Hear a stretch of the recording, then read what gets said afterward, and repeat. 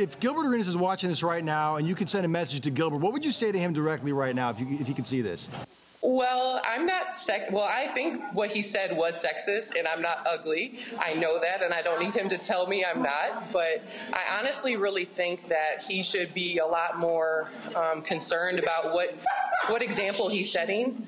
I think he needs to really realize that his words do hold some weight. We don't go watch men play in Speedos, but that's not what we're looking for. We're looking for awesome dunks, great passes. We're looking for a show.